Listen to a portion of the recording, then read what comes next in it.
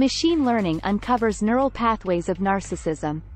Today, we're venturing into a realm where personality meets neuroscience and where traditional studies give way to the age of machine learning.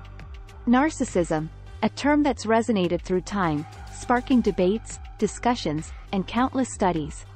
Despite its omnipresence in psychology and even pop culture, understanding the true neurological underpinnings of narcissism has been a journey filled with more questions than answers.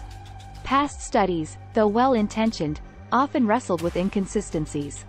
Many were limited by the sheer complexity of the human brain and the tools they employed. Enter machine learning, a realm where vast datasets are tamed and intricate patterns unveiled. Two of these machine learning techniques, kernel ridge regression and support vector regression, became the beacons of hope for a recent investigation into narcissism. They held a promise to predict narcissistic traits based not just on behaviors, but also on the brain structure. The results were nothing short of groundbreaking. A specific brain circuit emerged, painting a neurological portrait of narcissism.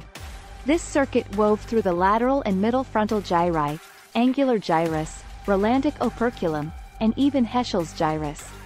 Alongside these neural markers, a cocktail of normal and abnormal personality traits emerged as potential predictors of narcissism.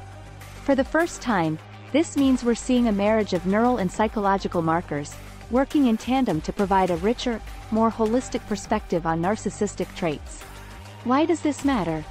Beyond the academic allure, such insights hold the potential to revolutionize therapeutic interventions and diagnostic precision. Imagine a future where personality traits can be discerned through a blend of brain scans and behavioral markers. A future where we can understand and perhaps even nurture and guide personality development in more informed ways.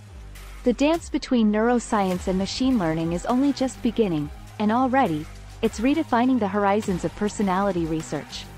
What do you think about these findings? Drop us a comment below. Don't forget to like and subscribe for more neuroscience news updates.